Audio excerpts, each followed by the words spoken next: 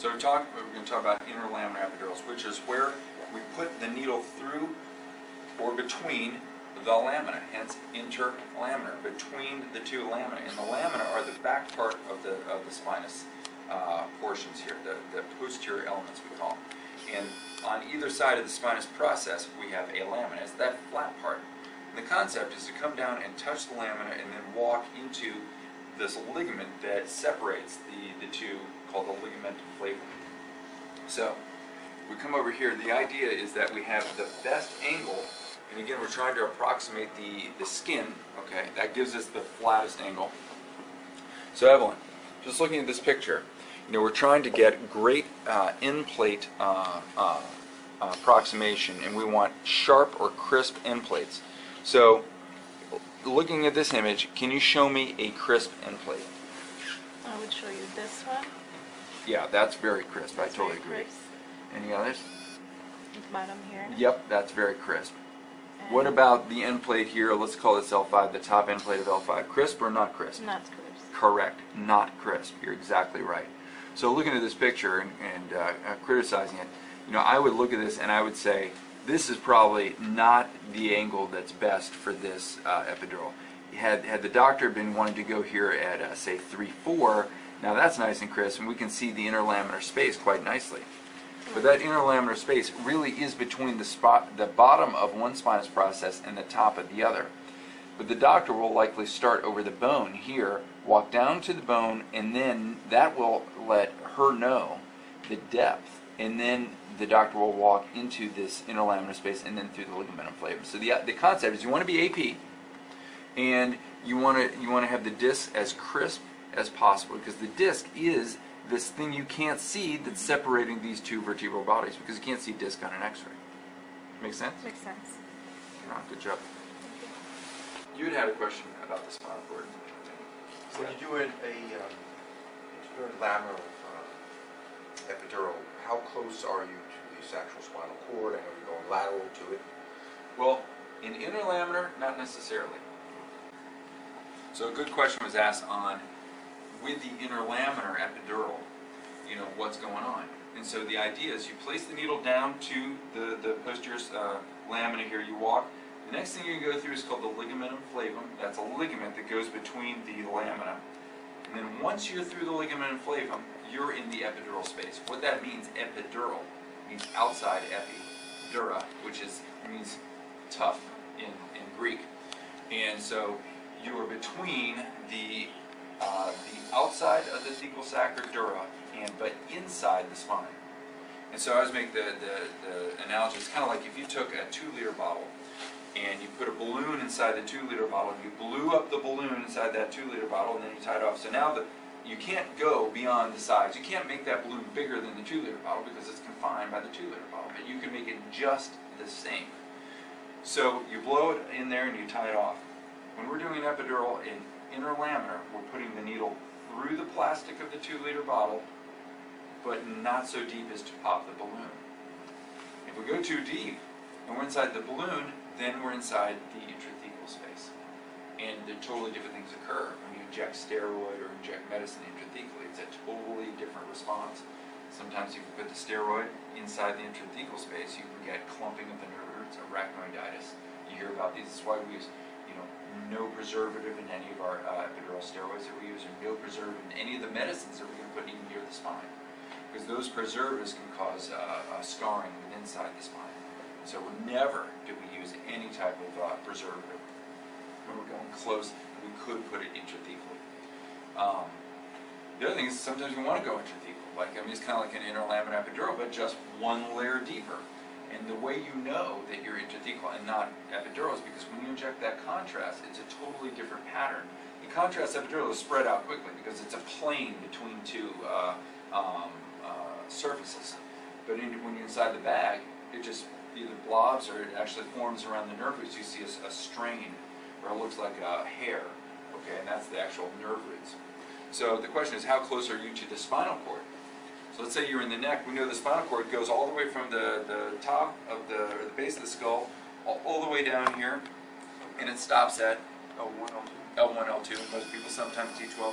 So if you're in the thoracic spine doing an interlaminar, you're over the cord. You go too far, you're going to go into the spinal cord. Same thing in the neck. You go too far, you're putting that big needle right through the spinal cord and that's it. Lumbar, we talk about why do we always do an LP in the lumbar spine, is because if we're going to go too far. That's the idea. We're going to go too far. We want that fluid. We know that these nerve roots are there, and these nerve roots are like, sticking your finger through hair versus sticking your finger through the head. The hair will part, the head will not. Okay? And so that's what you're banking on, is that these nerve roots will move out of the way as you put the needle in. Again, keep the patient awake. They say, it's going down my leg. It's not. Respect what the patient's telling you. That's a great question. So you're close. If you look on the MRI, and we always do, we see the cord, then we see that CSF collar around the cord. On the outside of the CSF will be the dura. We don't really see the epidural space because it's really like trying to see the space between the balloon and the 2-liter bottle. We're talking about facet joint nerve blocks. The whole purpose of a facet joint nerve block is to numb the nerve. What does the nerve go to? The facet. Correct. The facet is the joint. It's also called the zygapophyseal joint. And the idea is that it's a diagnostic, occasionally therapeutic way of numbing the joint up. The reason we do it is because we want to know if the joint is the cause of pain. If we numb the joint, the pain goes away, the joint was the issue. Or whatever was in the distribution of the nerve was the issue. So the nerve goes to the joint and a couple other structures, but mostly the joint. So the way we do a lumbar facet joint nerve block is, again, the way I do it is a little different than most people. Most people, if you're going to do, say, 4 nerves, you're going to use 4 needles, or 3 nerves, 3 needles. I use 1 needle for everything. And I simply direct it to the spots we're going to go through 1 skin poke, which is a little different than what most people do. But the idea is, if we know where the target is, then you know how to set up the procedure. So what I do is I start at the transverse process of L5, then I go to L3, maybe also L2, and then also down to S1. Whatever you're going to do, whatever the doctor's going to do, hopefully you're going to do the same thing every time so that they can predict it, and the fluoroscopist doesn't have to be searching, and once they know the pattern in the dark, and it's not incumbent on you to know that, it's incumbent on the doctor to tell you. So don't feel like a klutz, it's the doctor's responsibility. But the idea is this: the nerve sits in the groove, okay, right here, and you can see we've marked it in over the years, this little line there. And it is a nerve that connects off of the main nerve, wraps back here, and then it goes right up here to this portion of the articular surface, and then the other half of it goes down to the inferior portion, okay, right here, where it's going to go to the next joint. So one nerve goes to 1/2 of 2 joints. Each joint has 2 nerves that go to it. So like from this joint, it's going to be a nerve coming from here and a nerve coming from here. But if we go here, we get the nerve before it splits. So the idea is to put the needle right here, right here, right here, right here, right here, right here, right here, right here, right here, right, all the way up and down. If we put the needle there, we know with a high likelihood that the nerve will also be there, because we've done enough cadaveric dissection on enough people to see this commonly in the same spot. And then that's where we want an injectable numbing medicine, right here. So the idea is to give a good view of the transverse process, however the doctor wants. Usually it's AP. If you give an oblique, they can see it as well, like this guided dog. But again, the lineup is to, again, approximate with the angle of the spine sweeping, cephalocaudate for the high lumbar, probably caudocephalad for the lower lumbar, and at L4 it's usually what? AP. That's exactly right, for most people.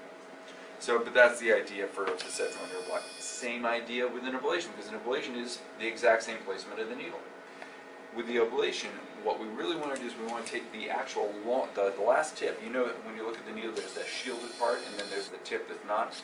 We want to place the tip along the actual path of the nerve. So if we come, say, top down and have only the tip, the lesion isn't caused at the tip of the needle. The lesion's caused along the actual path of the nerve. It's a spindle-shaped lesion. So the doctor really should, and this is probably the biggest error that most doctors make, is they don't place the needle along the actual path of the nerve. The nerve is lying flat on this bone. That means the needle should be coming from down to up, like this. It should not be top down. So if you see a guy going top down on here, you'll know in your mind is probably not the best projection. not the best results. You want to get as flat as possible. And it's why really when we're at L2, do we see the biggest twitch? We see the biggest twitch at L2 when we do that sensory testing, because we're usually wanting as flat as humanly possible to that nerve. You'll see it there.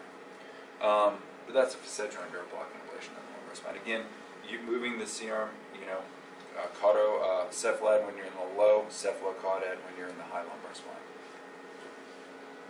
So for what you just Yes. explained, Yes. because I don't know, I always thought that when you do the facet nerve block Yep. ablation that you're hitting these nerves, so it's always the nerve that's on top. That is an excellent question. Oh, okay. And that's such an important thing to recognize for a lot of reasons. Number one is, if the needle is, say, too far close down to what we call the spinal nerve, okay, this nerve joins the plexus and it forms the sciatic nerve and goes down the leg or the femoral nerve. If you ablate this sucker, you will paralyze the patient, Oh, okay, or really injure them in a big way. And it's generally not reversible.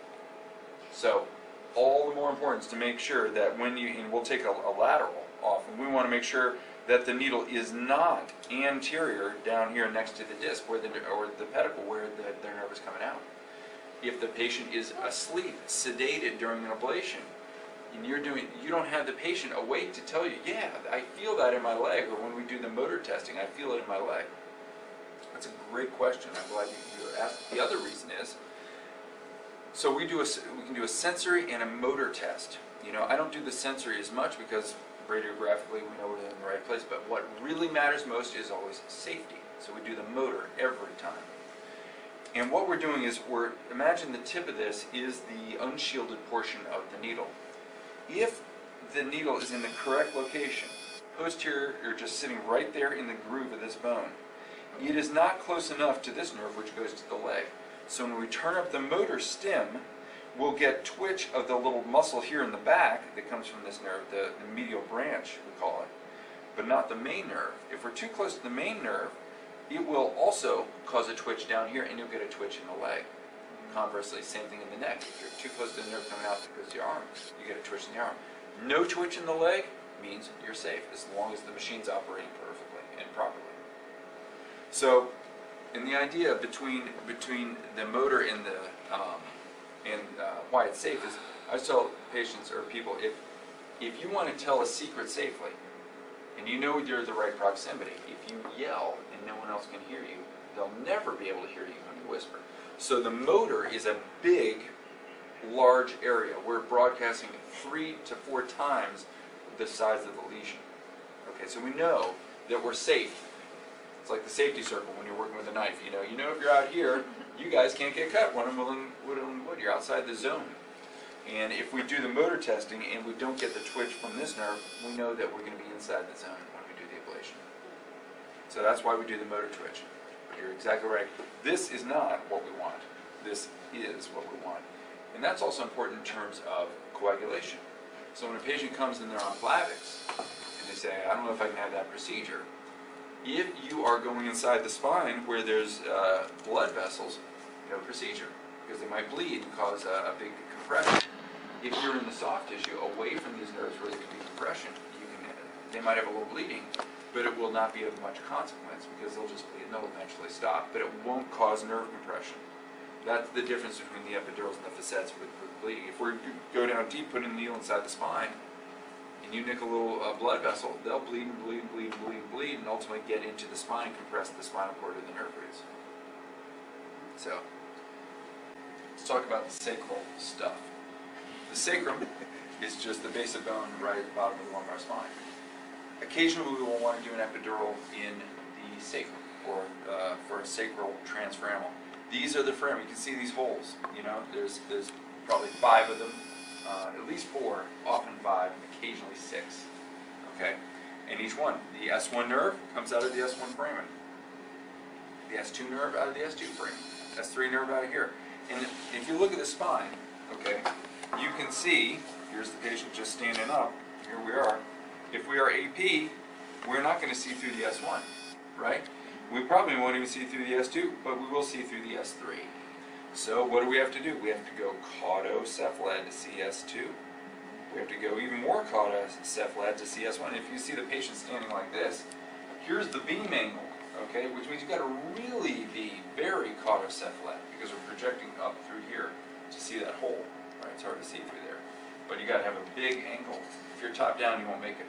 So the segment's pretty easy. You're always AP, okay, just like that, but you're having a lot of caudocephalad angle. You have a question, Evan? Okay. The more low you get, let's say you're doing S3, you can be a little less caudocephalad. You may even be AP. S4, you may even be cephalocaudate, okay? Now, there's one type of epidural we do called a caudal, and sometimes if we're going to do adhesiolysis, we'll also come through the caudal canal. Sometimes when we put spinal cord stimulator leads through the caudal canal. You can't see it on this, but this thing's called a sacral hiatus. We just saw this yesterday, we were doing a caudal. And there's something called a sacral cornu, okay? And the cornu just means a horn, okay? Here on either side, you can feel it in a thin patient. You can feel this, and right in between those corners will be the sacral hiatus. And what do we see here? It's just basically ligamentum flavum, for lack of a better term. You put the needle in here and you pass through. So the easiest way for you guys to help the doc is, you're not going to need, an AP is hard to see this.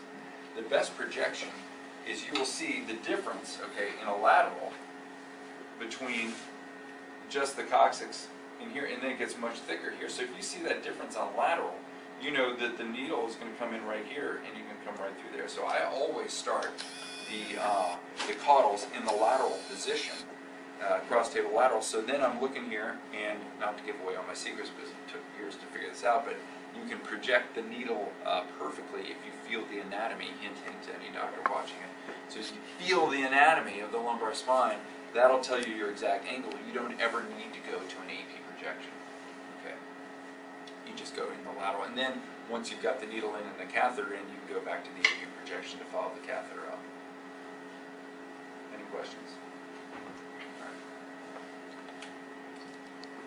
So in the thoracic spine, we're going to do, if you're looking at the thoracic, look at the lumbar first, because we're going to go faster in the thoracic than we did in the lumbar, just because a lot of the concepts are the same. We're going to talk about facetral nerve ablations, blocks, transfer epidural steroid injection, intercostal nerve blocks, and an interlaminar epidural. Those are the most common things we do. So in the thoracic spine, there's a little difference. The difference is, if you look at the transverse process, it's all very variable.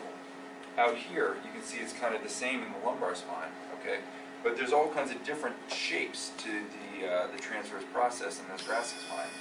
The other difference that we know in the thoracic spine is that the central nerve, okay, or the medial branch of the dorsal primary ramus, the nerve raptor, is variable. The guy who did all these dissections, they're very similar between individuals in the lumbar, very similar in the neck and the cervical spine between individuals, but in the thoracic spine, you know, Evelyn and Dominic, there may be totally different spots, you know, and that's a problem for us because we don't have that type of reproducibility based on the anatomy. You may have one nerve that sits here on one person, one that sits out here on this person. And so we actually use a little larger injectate. I actually come across the midline when I do it. But the concept is the same. Generally what we want to do, position the patient accordingly.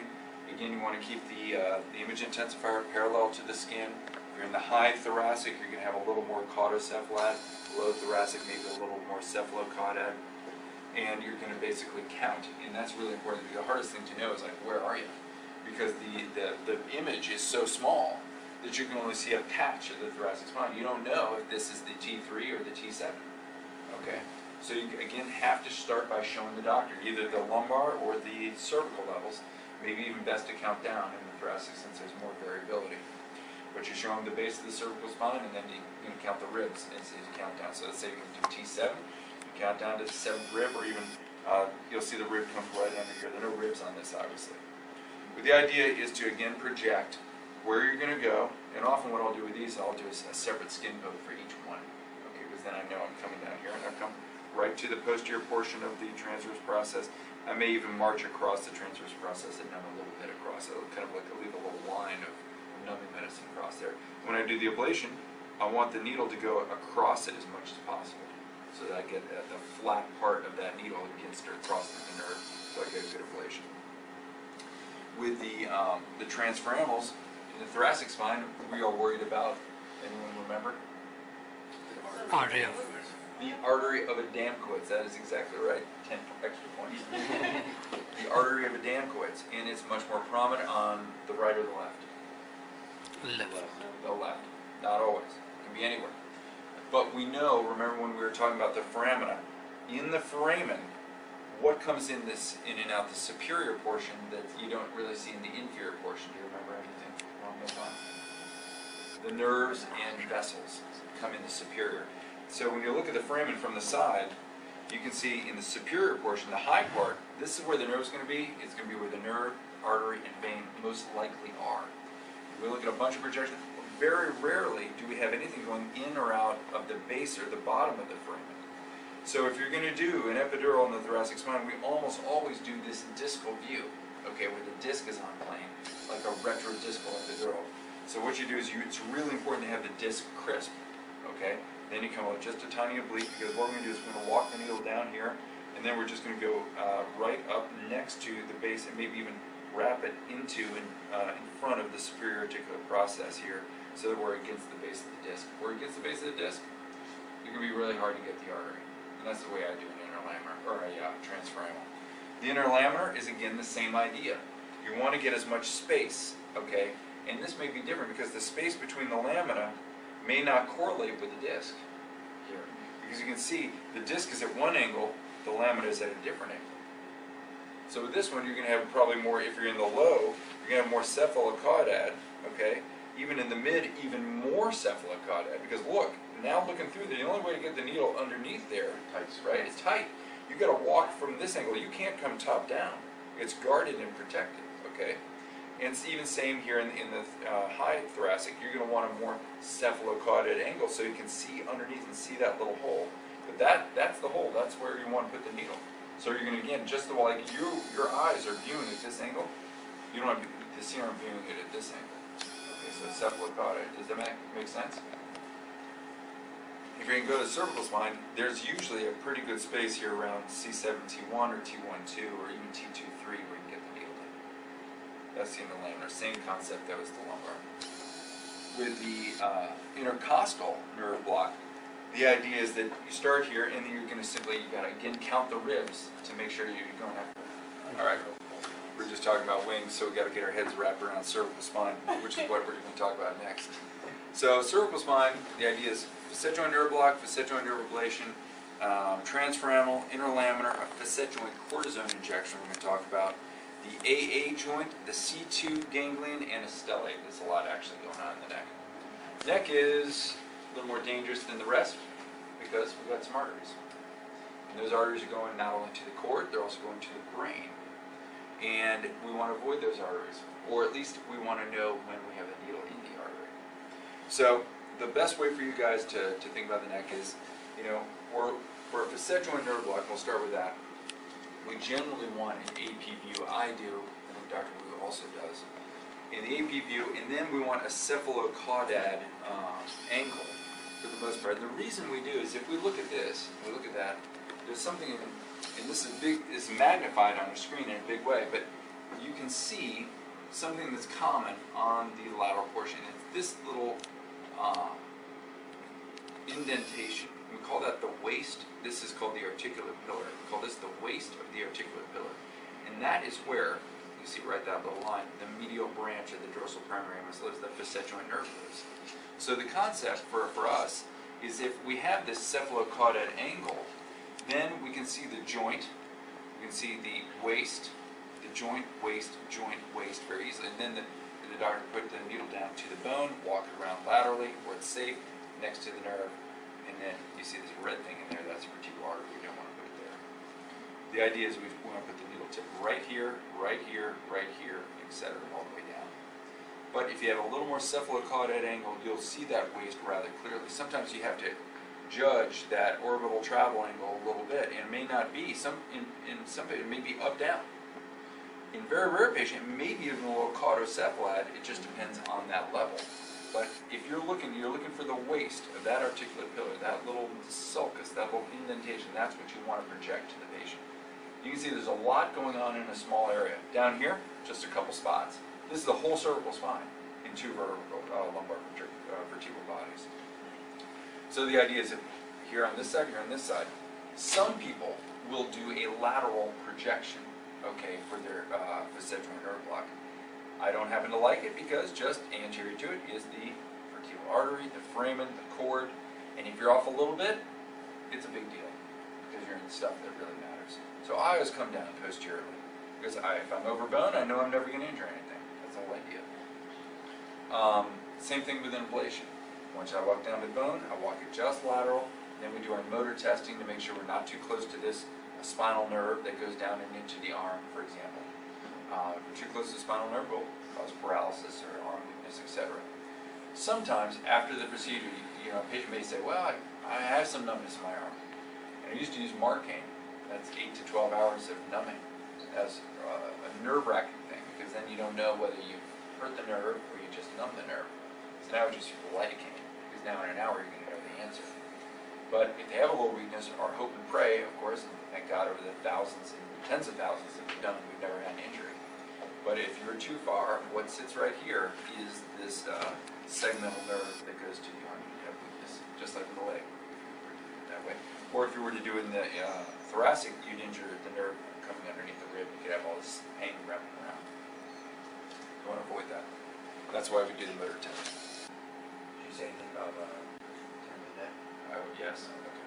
Yeah. The other thing we do with the facet joint nerves is we ask the patient to turn to the contralateral side. And if they do that, not only do they move the jaw out of the projection of the X-ray, now we can see things really well, it also turns and protects the vertebral artery from the needle because it turns it away. And it also makes it easier to see the waist of the articular pillar. So we'll have it turn to the opposite side. Good point, Jeff. Same thing when we do a transfer, I'll turn to the opposite side to protect the vertebral artery.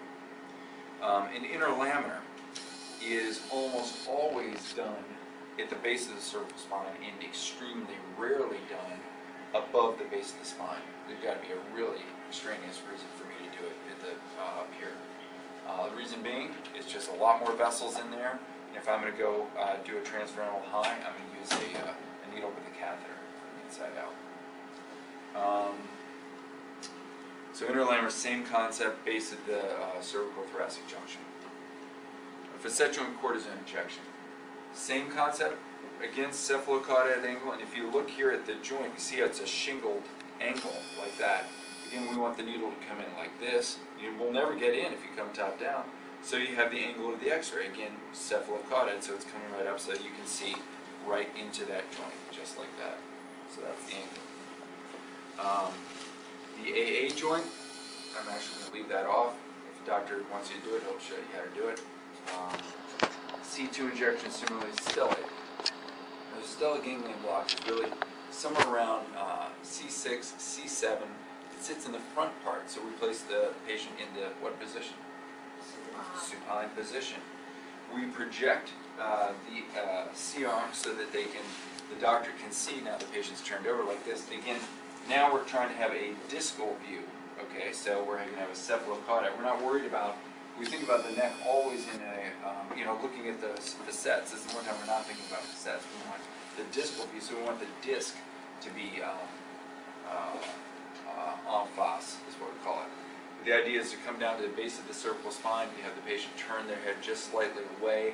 Then the doctor is going to put their fingers down, feel the carotid, push the trachea away in the esophagus, and then you're going to basically put the needle down between the trachea and the esophagus and the carotid.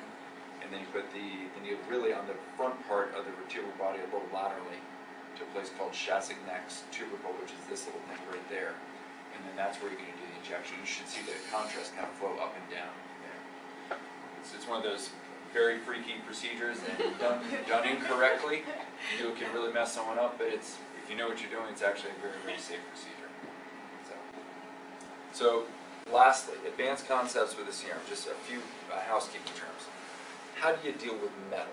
So let's say you have a patient who's got a lot of metal in their back. It's sometimes difficult. So let's say we're going to do a lumbar facet joint nerve block. Often, what happens with the metal is the metal doesn't permit the X-ray to come through, so the C-arm responds by pushing more energy, and it over-penetrates the bones, and of course you're not going to push it through the metal, so it just remains a black blob on the screen. The concept is if you use the collimation to move the metal out of the way, then you'll get an appropriate amount of exposure. So try to do that for the doctor. Additionally, with the hardware, sometimes, let's say with a facet joint nerve block, you want a little lateral oblique view so that you can see around the head of the hardware. There'll be a screw, like a pedicle screw, sticking right out here. And it's really hard to get here, so from this projection, so you just give the doctor a little more oblique, and he can place the needle down around the hardware sitting here to the transverse process. Sometimes the process will be injured, or they'll try fusing all this, it will be messed up by the surgeon. But oftentimes you can actually still do the facet joint nerve block just going around the actual head of the hardware. When you store the C-arm, the way you want to store it is you want to bring everything in tight. You don't want the arm sitting out like that. You want it in tight, lock it in position. You want everything set in position and locked, and then you move it out everyone's way. You want everything just basically to be in a neutral position when you store it, then you turn it off. One last thing, what was it? Resetting. Occasionally, the C-arm will have a malfunction. There is an important button on the C-arm for you to know, and that is this red button here. Okay, it's on either side. Let's say, for some reason, it just starts taking pictures. You're beep, beep, beep, beep. It's just fluoroing. It's bathing everyone in radiation. That's your button to turn it off. Okay, you also have that green light on the front of the C-arm. Turn the thing off. Also, additionally, if the doctor may be standing on the pedal inadvertently and not knowing it, not paying attention, beep, beep, beep, and the doctor is having a very important conversation, you interrupt the doctor. It doesn't freaking matter. Okay? He is irradiating everyone irresponsibly and hurting everyone, you and the patient and himself. Interrupt him. Push him away. Turn this thing off, whatever it is. If he's doing it incorrectly, you don't want to hurt anybody, so that's also your responsibility to protect everybody. I think that wraps it up. Thank you guys for watching. This has been C-arm basics with cervical, lumbar, thoracic, and other anatomy, how to do certain procedures, how to operate the C-arm, and accompanied by our staff, Michelle, Dr. Abdul, and Evelyn, and Taiwana, and then our excellent PAs, Dominic and Jeff, who's, of course, off arguing with an insurance company. Thank you for watching.